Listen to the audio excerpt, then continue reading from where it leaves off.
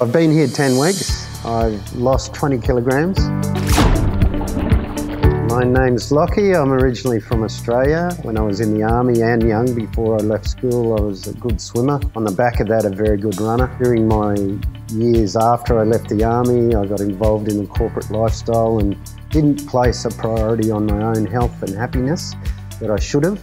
I was sitting on my balcony in Singapore, smoking a cigarette, thinking about giving up cigarettes, and halfway through the cigarette I looked at it and thought, my life has to change. I was bored with my work, I was bored with my life after work in Singapore. I didn't have any goals, I felt like I was just existing for no purpose at all. I got on the web that night and looked at Thanyapura and looked at the triathlon program and decided I was going to change my life, which I've done. I've been here 10 weeks. I've lost 20 kilograms. I've met incredible people, both the coaches, the staff, the local Thais. Everyone I meet every day has been so fantastic and supportive of me. It's been the greatest decision I've made in my life, and I've never been happier.